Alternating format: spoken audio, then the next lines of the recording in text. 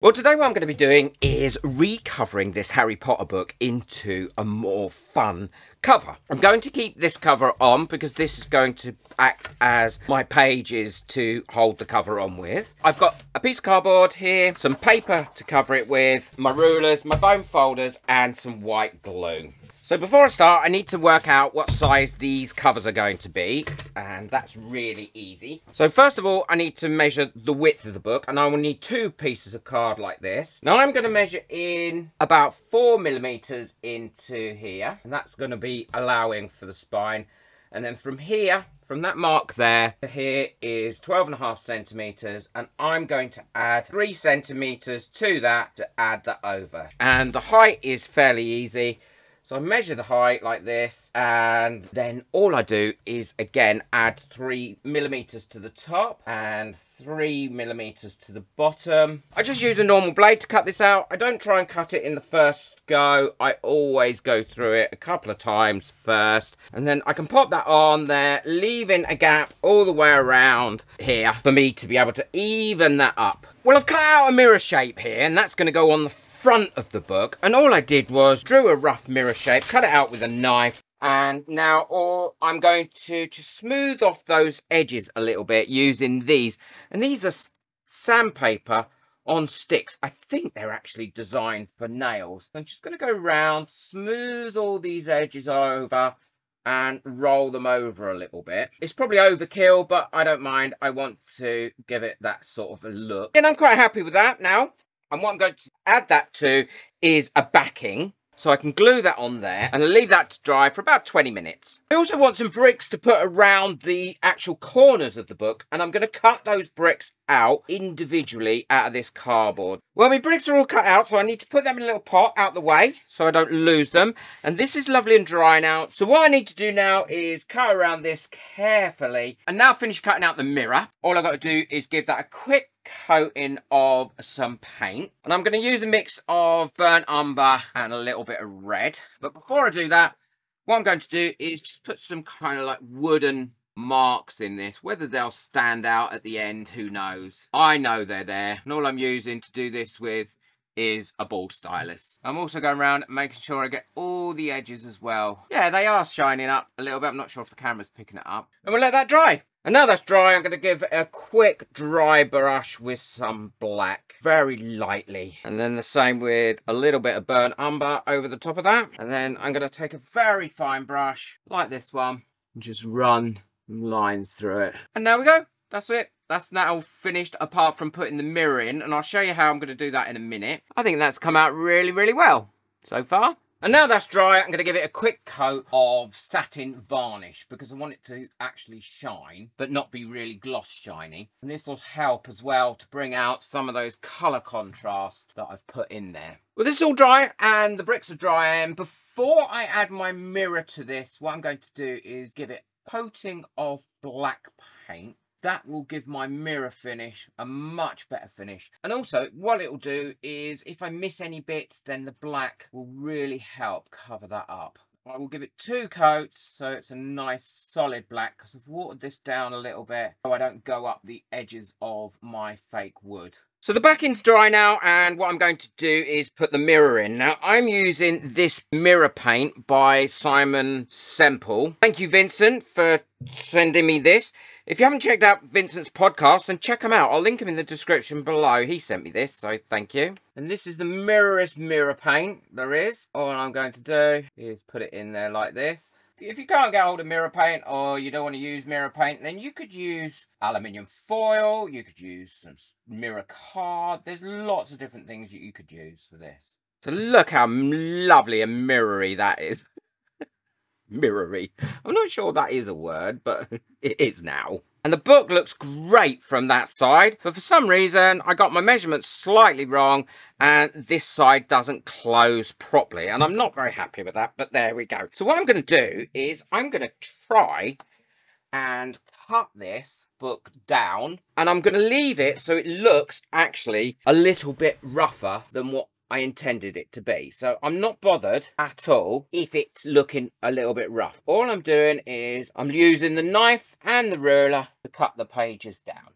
Not ideal, but I don't want it looking like that. I'm not going to make a new one and then say it come out perfect, because that's not me, is it? Yeah, and that's worked now. And what I'm going to do is kind of char those ends up of that book a little bit as well to make it look a little bit more raggedy. So that now works really well. There's enough gap all the way around. And actually, I love how that's come out, and none of those burns have stopped you being able to read that book. What I went over it once I'd finished burning it was with a soft brush just to get rid of any of the soot or dirt, and it kind of finished off colouring the rest of the ends of those pages as well, which I really like. So it just now looks a bit more damaged and it looks a little bit more fun, I think. Happy accident. So now it's time to paint the actual colour, the colour that I want it, and I'm not going to have it one colour. I'm going to do it a couple of different colours all over. These are the colours I'm going to do. First of all, I'm going to do perhaps a bit of blue, some red and some yellow, and these will mix in and make different colours anyway, so I'm quite happy with that. And how I'm going to apply those is just with a normal sponge like this. So I've got that sort of pattern going all the way over.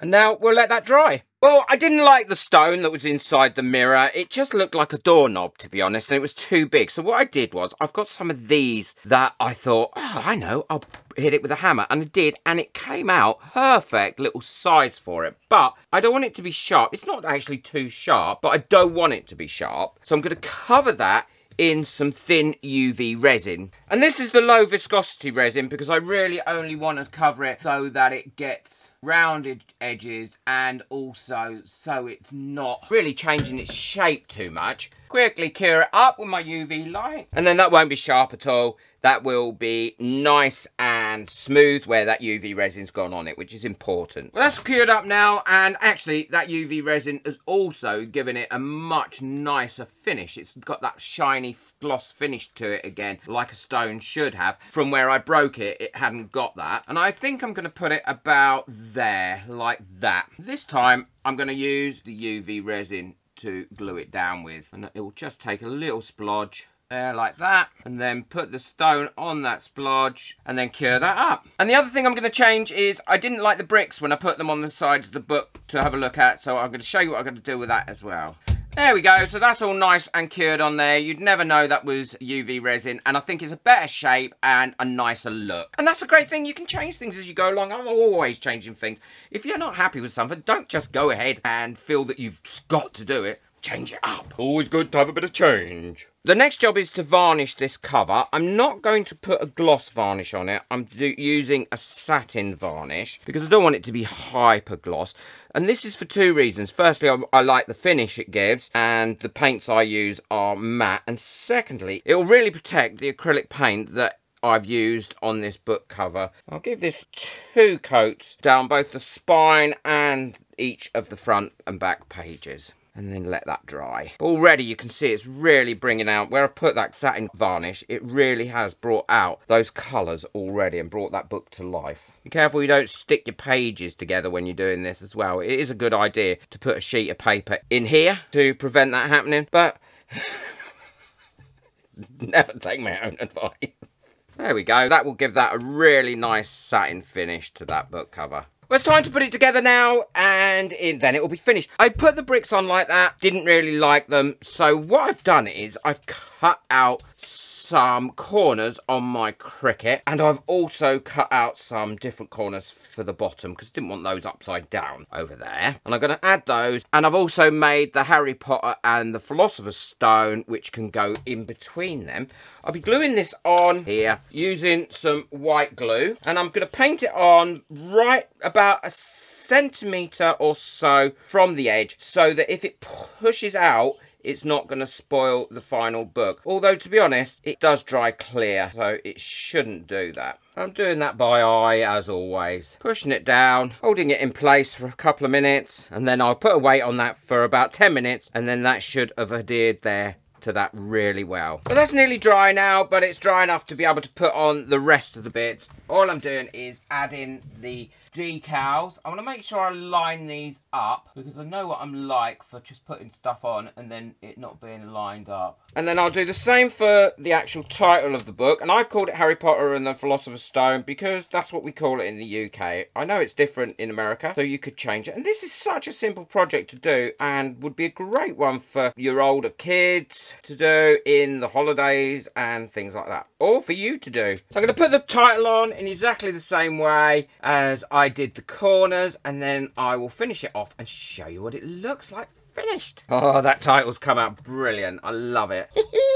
Big thank you to all the people that bought me a coffee last month. I really cannot tell you how much I appreciate it. I know times are difficult, but you do allow me to keep doing things like buying these books and then making these projects and the videos. So thank you very much. And if you'd like to buy me a coffee, the link for that is in the description below. And I really do appreciate it. And you'll get your name on my coffee board on both channels. Well, there we go. That's all finished now. I'm really pleased with how that's come out. I love the mirror. I love everything about it. It was so easy to do apart from messing up this bit. But actually, I really like how that has come out. It kind of gives it that more feeling of being a little bit more gothic. And also, it's custom.